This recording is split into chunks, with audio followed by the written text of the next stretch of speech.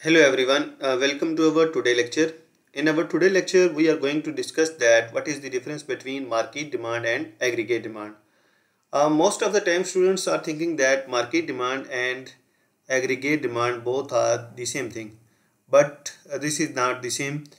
Basically, market demand refers to the demand of all household of a single good that they are willing and able to buy a product at different prices, and it is microeconomics phenomena. On the other hand, aggregate demand is the refer to the sum of all goods. Okay, so here you can see the difference that market demand is the demand or sum of the demand of household of a single good, and aggregate demand is the sum of all goods that households are able and willing to buy at different prices. So basically, what is the major difference between market demand and aggregate demand?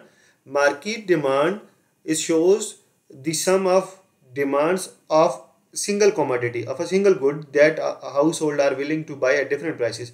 On the other hand, aggregate demand shows the sum of all goods like A, B, C, D, E, F, G, or all the goods which are consumers are willing to buy at different prices.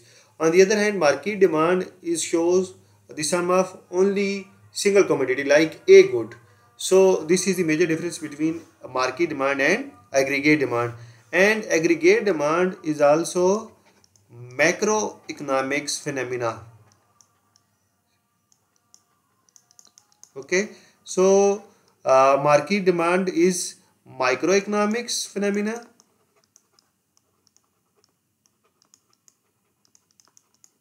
On the other hand, aggregate demand is macroeconomics phenomena.